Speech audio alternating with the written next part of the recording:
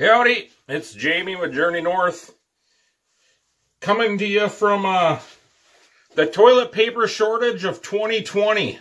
You'll be telling your great-grandkids about this. Why is there a shortage of toilet paper and why is everybody running to get it? I have no idea.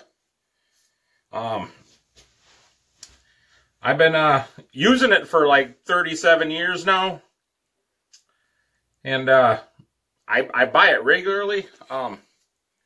If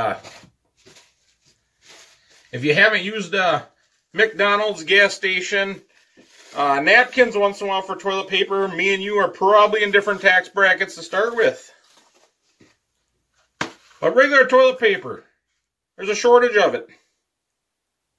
It's mind-boggling. But I'm going to show you a couple hacks.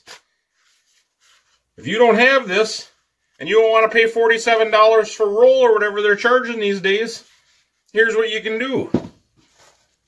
Gas station napkins. Stock up on them. You got shirts? You got a scissors? Boom! You don't need sleeves on your shirts. All you loggers, anybody who works outside, construction workers, you know you've sacrificed a sock, a pair of underwear, part of your shirt once in a while. It happens. But let's get down to the main hack for the toilet paper shortage of 2020.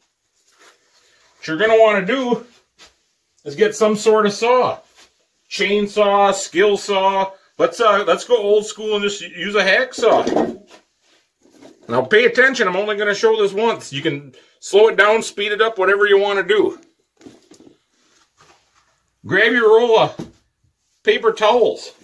Eyeball a size that you'd like to use for butt wipe. Jam your saw in there.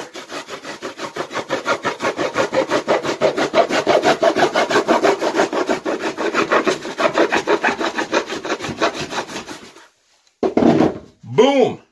Toilet paper.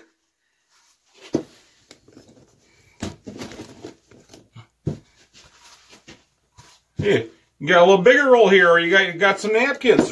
Cut it smaller. Do whatever you want. Lines right up. Tear a little bigger sheet for you even. Good stuff too. Don't want to pay 12 bucks a roll? Get yourself some paper towels. Grab your favorite saw. Hack at it.